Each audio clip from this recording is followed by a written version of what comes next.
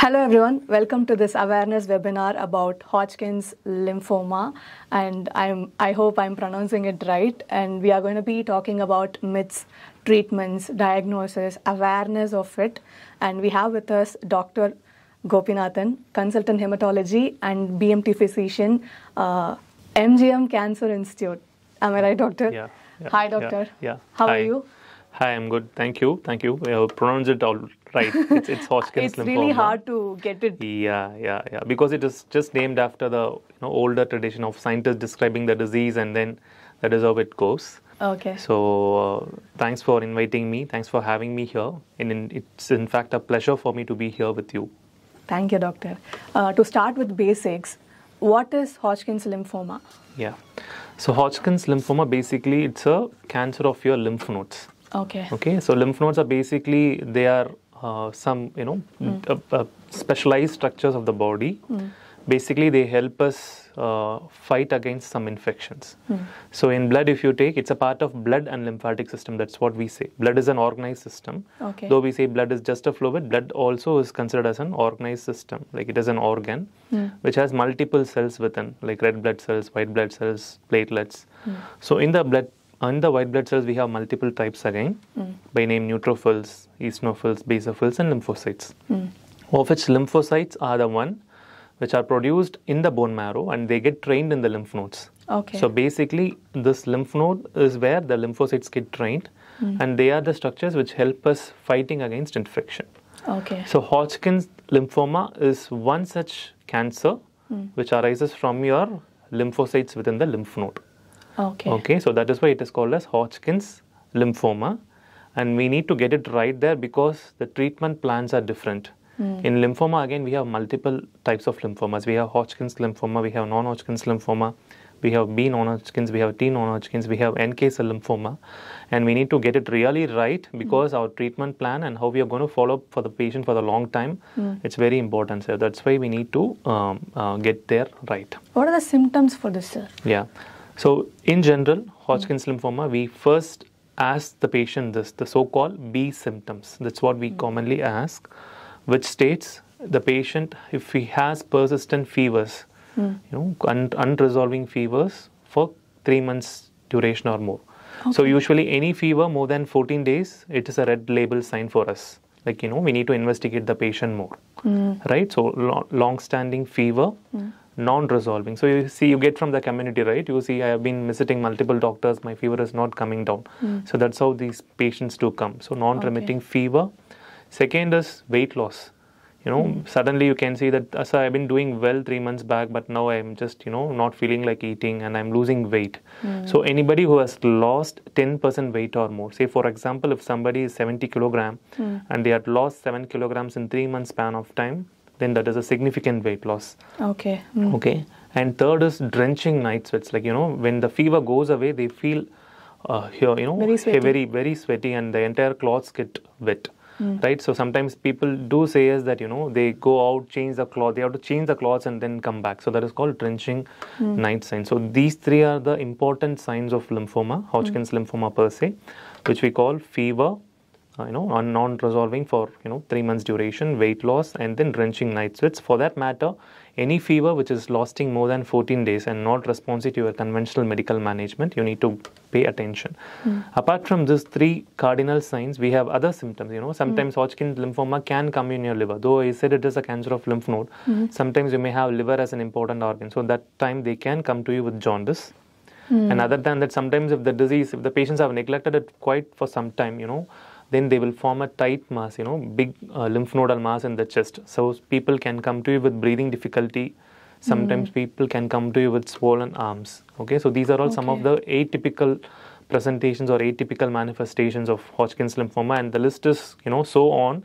But for the general public to know, you need to know these symptoms. Okay, but how common is it, and how often people get it? Yeah, so if you take in the overall incidence of cancer, hardly it may be constituting around 2 to 5%. Okay, that's but among the blood-related cancers, it is one of the most commonest lymphoma that we see it around 30%.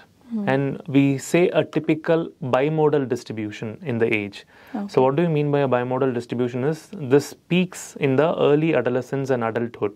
like somewhere between 10 to 30, this disease peaks, and then they have a plateau period, like between 30 to 50, you don't get to see this lymphomas more common. But once after 50, 60 years, again you see a peak. So this we call it as a bimodal peak or bimodal pattern, So that is how the distribution, disease epidemiology talks about. And our Indian data also sees, it tells the very same pattern of distribution. But one thing is what you can see a difference between the rural and the urban community is, in rural communities, you can see people neglecting these symptoms for much longer time, and they come to you with, advanced stages and with heavy disease burden. So that is how the disease epidemiology differs between a rural and urban community, where in the urban sense, with a lot of screening programs and all that actively going on, maybe this in the current last 3 to 5 years and so we are picking up at a much earlier stage. Okay. Once the patient identifies the symptoms and comes to you, how do you diagnose it, doctor? Yeah. So basically, we'll start with a general workup. So as I said, common presentation of Hodgkin's lymphoma is fever. So first we need to make sure that, you're not missing out any infectious cause for, first we need to rule out the infectious cause for fever. And then subsequently, once if all the tests are turning out negative, then we'll start the lymphoma workup. Okay. Right? So we'll just go with a simple test like complete blood count. And then a renal function test, liver function test, viral markers. You will get some basic infectious works like TB workup done, because that is one common disease, that can mimic lymphoma. So in our country, we being in a lower middle income country, TB is a very much common mimicker of lymphoma. So any physician, before labeling lymphoma, we need to rule out tuberculosis, right? And then once we are not, as I said, if the tests are getting negative, then we go for advanced testing, which includes your CT thorax and CT abdomen, CT scans. And even on that, if you're not able to exactly differentiate, then we go for PET-CT. Okay. Based on that, then you will plan a lymph node biopsy. Since it's a cancer of lymph node, we need to do a lymph node biopsy. And lymph node biopsy is the specimen where you can exactly differentiate what type of lymphoma it is. And we have some advanced testing on the lymph node by name immunohistochemistry. Okay. Right. So based on these these modalities, we diagnose Hodgkin's lymphoma, and from there we go on. Yeah. Once we diagnose, there comes treatment. And we have several plans to treat a patient, and it is very different to each patient. Right. How do you explain it? How to treat a per patient? So when you do a PET-CT and when you do a lymph node biopsy, a PET-CT helps us to stage the lymphoma. So always for all blood cancers we tell, for all solid cancers we tell stage. Lymphoma also, since it's the solid cancer of the lymph node, we call it as stage 1, 2, 3, 4. Okay. So stage 3 and 4 are advanced, stage 1 and 2 are low, of which stage 2B we put it under advanced. Right? So basically we have 3 options at present in India. So one is a plain chemotherapy, second is immunotherapy, and third is a targeted therapy. Right? Right? Targeted therapy. So basically, these immunotherapy and targeted therapy, the side effects are slightly lesser compared to your nominal, plain chemotherapy. Right? So if you tell it is an early stage Hodgkin's lymphoma, we just give 4 cycles of chemotherapy and we end it there. Whereas if it is an advanced stage Hodgkin's lymphoma, we give 6 cycles of chemotherapy. Right? But this chemotherapy itself has got its own effects. So in order to minimize the normal, adverse effects of chemotherapy, we now go in for these kind of targeted therapy and immunotherapy, of which we have 2 drugs to mention specifically. Targeted therapy, we have something called as brentuximab vedotin. And in the immunotherapy, we have something called as nivolumab as well as pembrolizumab. Right? So these are some of the drugs that have come for treatment of Hodgkin's lymphoma in the current era, and which has come to minimize the adverse effects of chemotherapy. I'm just curious, how much difference does it make if a patient detects it early?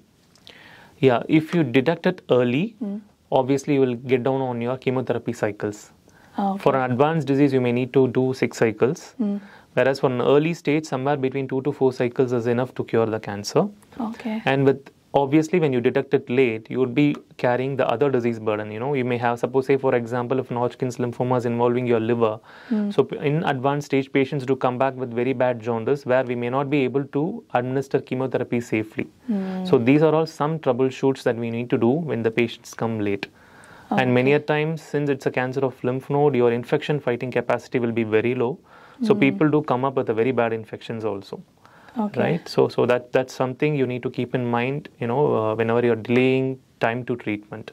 So the more early, the more lesser the stage, your number of cycles will reduce drastically. The need for radiation and the need for dose escalation, all these things will come down drastically. Okay. We have a list of few myths that people often associate with lymphoma in general, and especially with Hodgkin's lymphoma.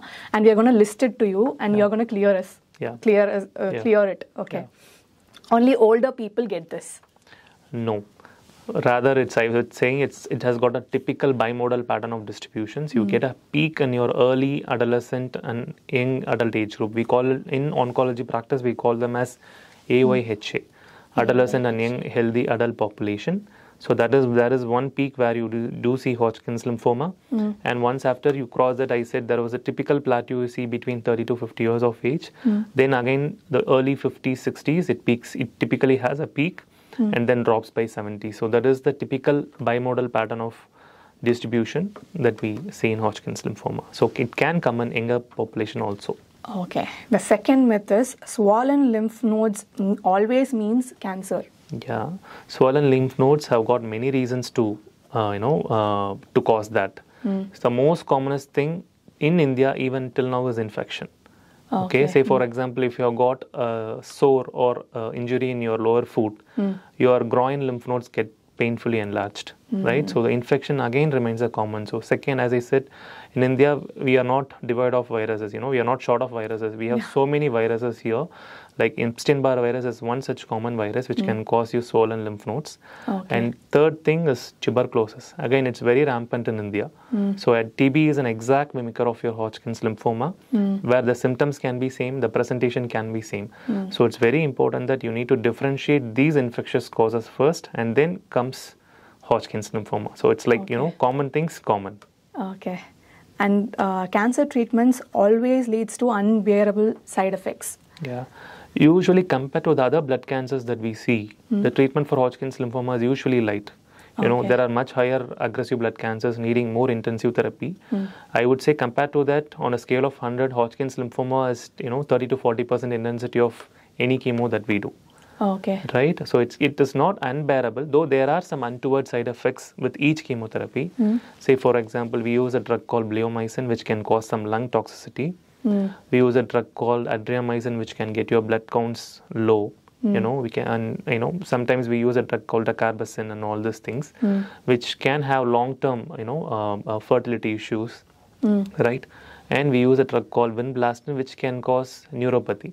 But having said that, the current era where are we moving through is with the advent of these newer drugs like immunotherapy and targeted therapy. We are trying to get the cumulative effect of this toxic chemotherapeutic drugs down, so that we can come down on side effects, right? And we have reached here already. That means we have improvised much over the last 50-60 years of treatment practice. That's actually a great work all these years. Yeah. So in current world, I would say for any Hodgkin's lymphoma chemotherapy, the undesirable side effects that we see are hardly less than 20%.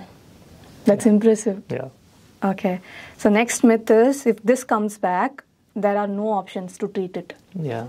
So first of all, Hodgkin's lymphoma, the relapse rates are only in the range of 10 to 20%. If we treat it adequately in the first time, it doesn't relapse. It's one of the very well-behaved cancers. We would say, to patients' language, we say it's one of the very gently behaved cancer, right? Because the stage also, it will not usually present in an advanced stage. It will present in an early stage. It's a very gently behaved cancer. So once it comes back, we call it as relapsed Hodgkin's lymphoma, right? And we have various treatment regimens now on board.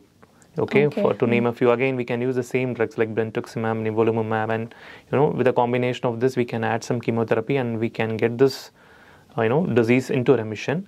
And once after we get it into remission, we have to perform an autologous stem cell transplant. So that is a curative modality, and currently we have so many relapsed Hodgkin's lymphomas patients getting this second line chemotherapy and then going on to autologous stem cell transplant. So it is incurable is not the word to say. In fact, it is very much curable. Okay, that's a relief. Yeah. Okay. When someone is fighting cancer, people who fight it with them are family. what would you like to say to them? How they can cope with the patients and how they can handle the emotional stress behind it? Yeah. The most common thing that I see with patients' families is first they do think, sir, I'm living with the cancer patient. Can I also get cancer? That's the commonest myth that patients' family, does ask. So for them, it's not contagious, and not all cancers are genetically transmitted. Only few cancers are genetically transmitted. So first we need to remove that fear within. And second thing is obviously there is a huge emotional burden, financial burden, and social burden with the disease. Yeah. Right. So this is the commonest thing still even in our community. Many times they won't even come out, that they have cancer. They don't want it to disclose to the neighbors. They'll be seen as an outcast. Yeah. So all these three things should be overcome. Financial burden, yes, it's a major impact in our country. That sometimes we have to modify treatment based on the financial status of the family. So I would prompt everybody to be in active health insurance programs. So that's one important thing. So by these things you can overcome, these three major burdens. Okay. As we wrap up, I would like to ask you, what are the messages that you want to give to people who are diagnosed with this lymphoma, Hodgkin's lymphoma, and how can they cope with their life, with living with this? Living with this, yeah. So first I would say, the first step is a correct step, So once at all you have these symptoms like unresolving fever, which is not resolving to more than 14 days, or you have some unexplained weight loss or loss of appetite, these kind of night swims. These are some of the important warning signs that you need to have it in mind. If you have these symptoms, please visit a hematologist. Get yourself thoroughly checked that it is not only infection or it is something else, right? And if you come early, the number of cycles of chemotherapy are very much lesser, right? You can kind of bear through the chemotherapy cycles very gently. And again, the family has to give a proper emotional support to the patient undergoing cancer chemotherapy. Many times, suppose for example, if a child is undergoing chemotherapy, you should not, the father or the mother should not show their own emotional downhill to the child. You should be in fact all the more aggressive or all the more stronger, in front of the child, so that the child can cope up very well with the treatment that he is undergoing through. Right? And we have a lot of options wide openly available these days, and more treatment lines are coming much, ahead. Even after second line, third line, we are able to get these patients out. So diagnose early, detect early, be compliant with the doctor. Whatever number of cycles he says, you need to stick on to the doctor and complete the treatment duration. So all these will lead to improved survival. So that's what I would like to say to the community. And one last question. Can a patient return back to normalcy after the treatments are done? Yeah. So once, if you are done with a fixed duration, right, like 6 cycles, and when the doctor does a repeat PET-CT scan to say that the disease is cured, after 3 months, till 3 months, we do advise some kind of isolation protocols, be within the house. But once after 3 months of treatment completion, the immunity reboots. By 6 months, they are almost free. They can be back to the society. And we have some vaccination protocols because these chemotherapy things kind of get down on your immunity. So we kind of have some safety vaccination protocols. And after that, it's just only a OPD visit to your own treating doctor. Okay. We do have some checkpoints. Like, we do check the echo, we do check the lung. Because after you getting exposed to chemotherapy, there are some checkpoints that we have. Heart, lung, kidney functions, liver functions. And once we pass all these things, then you're almost back to normal. Actually, doctor, this conversation, I think it will be very reassuring. And if someone is going through this, I think this will clear a lot of their questions. Thank you for your insightful conversation. I loved having you here. Thank you. It's a pleasure to be here as well. Thank you, doctor.